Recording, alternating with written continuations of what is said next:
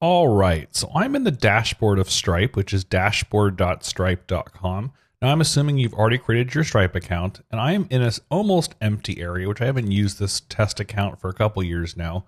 And what I want to do is I want to send an invoice using this Stripe account. I'm going to come down to products and click in billing, and I'm going to come down to invoices. So in invoices, I want to create an invoice. And what I want to do is I first have to add a customer. So we'll call this customer John Smith. Now, since I don't have John Smith in my customer account, I'm going to add him. Now, what I want to do is I want to add an email address for John Smith.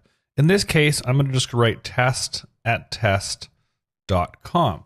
The reason why you have to add an email address is that we want to send this invoice over to John Smith at test@test.com. Now I'm going to say save, and this essentially account has been added to my Stripe account. I'll click on that, and I'm in the US, so I'll choose US dollar.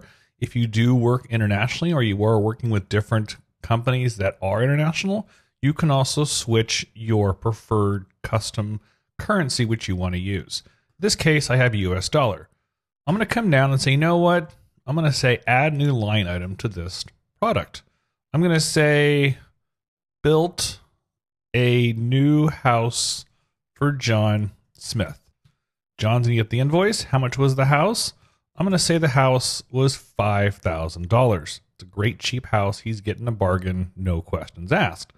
In this case, I don't want to add the product to the product catalog, and I'll say save.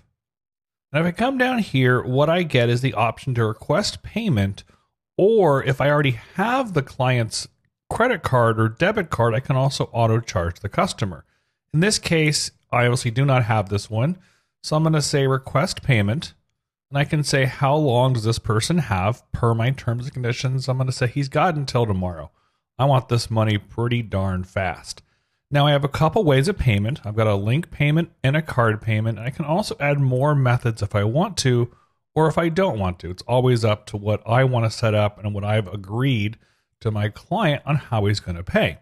The delivery is email invoice to customer, and make sure I include a link to online payment page.